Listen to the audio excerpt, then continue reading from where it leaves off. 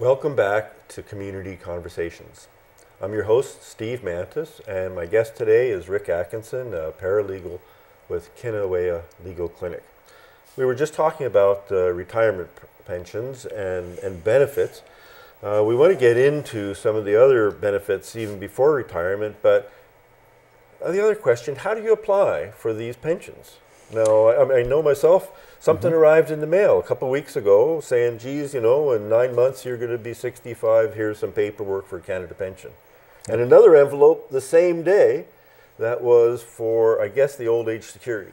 Right. They didn't, I can't, no, nothing came in terms of the, what was the third benefit we called it? The guaranteed income supplement. Yeah, okay. Yep. So that's something different. Yeah. They have instituted a program of automatic entitlement to the old age security, and that should come out after your 64th birthday. Okay.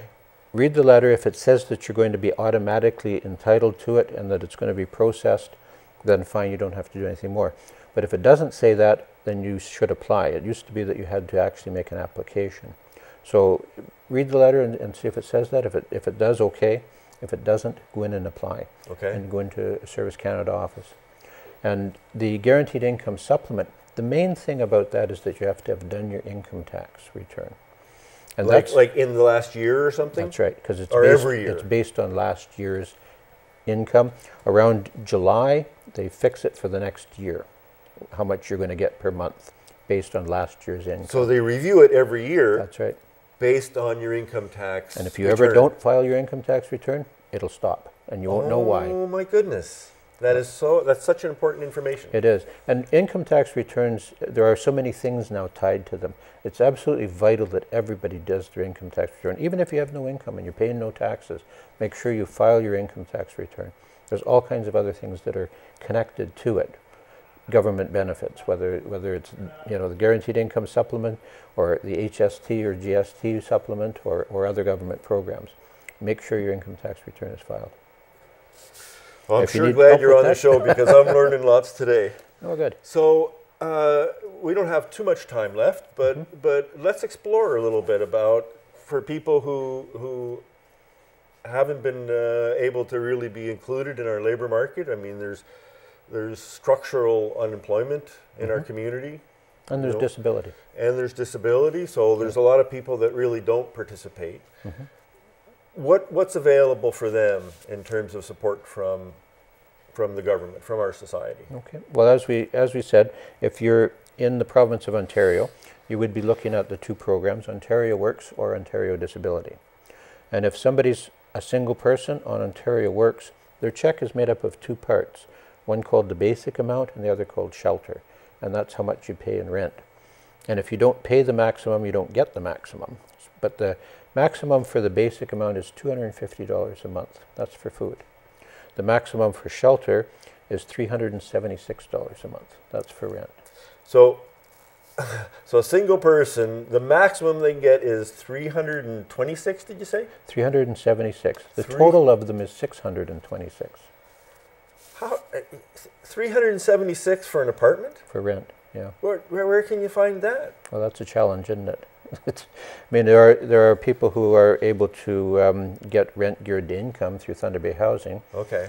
But if you're not one of those fortunate people and you're on the waiting list, which is years long, then you're out in the market trying to find an apartment for $376 a month. Oh my goodness. Yeah. So it's not a lot. People aren't. No, and what you end up doing, if you are lucky enough to find some place to rent for $400, that takes money away from your food. Right. So you don't have as much money for food, and you end up using food banks and eating in soup kitchens and things like that. So it's $250 a month on top of your rent. Yep. That's less than $10 a day for everything. That's for everything. So if you take a bus across town, yeah, you only have $3 or $4 left for food for the day. Yep. That's right.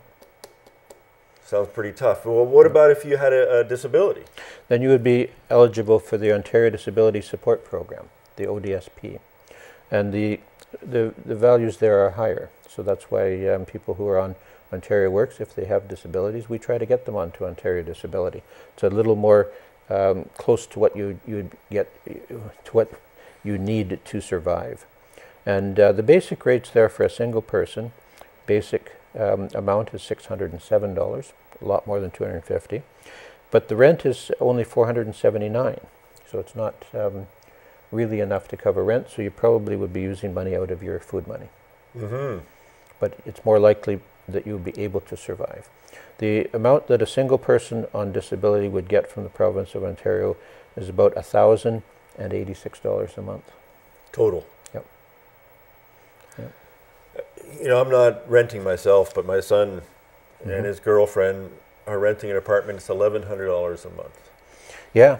And so even if they split it, yep. you know, but well, if you're single, I don't know how yep. that works exactly, but if there are two people, a disabled person with a spouse, the maximum they would get would be $1,646.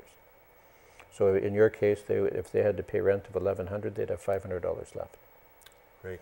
For everything else. Yep. And I mean, I know personally, if you've got a disability, you have extra expenses. Oh, sure. And there's all kinds of things that you yeah. have to now pay for yep. that maybe other people yep. don't. And there's other things other than food, like clothing. Yeah. You can't get away without spending some money on that. Isn't that a luxury, that clothing? Not in Thunder Bay. you either got winter coat or you're not going to get by. Geez, it feels like, you know, I get confused, Rick. I have to tell you, because I talk to people, all different kind of people in Thunder Bay and in my work in Toronto, and they're friendly mostly, and they're generous, and they want to help each other. You know, you express you have a need. Generally, that's how I find Canadians. Yeah. But our institutions, our public institutions, don't seem to reflect those values. You know, I mean, I don't think it's fair that a person has to live on $600 a month. Yeah. You know, I mean, if they're having a hard time, can't we do better than that? Like, what's going on here? From all your years of experience, how does this all match up? Well, I think that's kind of a philosophical question, but for one thing, we haven't walked a mile in those shoes. People don't know what it's like to try to live on that kind of money, yeah. or to have the kind of barriers to employment that the people who are existing on those benefits have. And I think as a species, I think we like to blame the victim. Yeah. If that is something that could happen to you, then that's a frightening thought. Yeah. So we like to think that it's kind of their fault that they're there and that it can't happen to us, but it sure can. We're all a paycheck away from it. And I'd like to explore the philosophical part some more, but we're running right out of time. Rick, thank you so much for coming on the show today. Well, we've just scratched the surface. I know. Will you come back? Certainly, sure, anytime. Well, that'll be totally great, because I've got more questions, and and I'm sure for our audience too, they're gaining a lot. We'll post contact information for Kinaway Legal Clinic on the website. I mean, on the TV. We are developing a website on Facebook, and that should be up soon. Next week, our guest will be Bruce Heyer, who's our Member of Parliament for Thunder Bay Superior North. Feedback is welcome anytime. If you enjoy the show, let us know. If you have suggestions or thoughts on that, you can send emails to me at smantis@tbaytel.net. Thank you so much. Have a good day. Thank you, Steve.